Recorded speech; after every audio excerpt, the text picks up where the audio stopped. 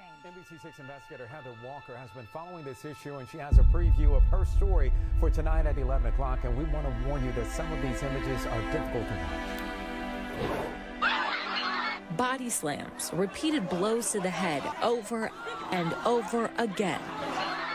The troubling images captured on cell phones. Now we got the cops running. And it's happening at schools across South Florida.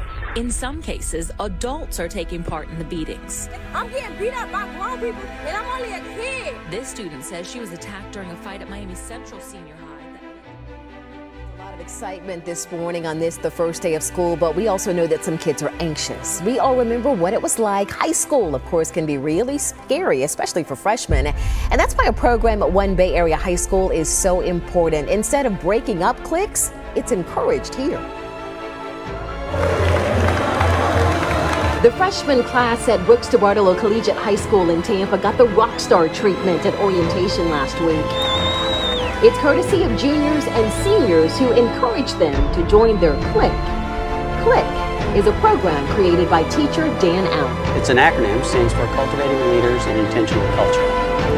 The premise of the idea is that we can get student leaders, juniors and seniors, who actually volunteer for this, to mentor freshmen through their first year of high school.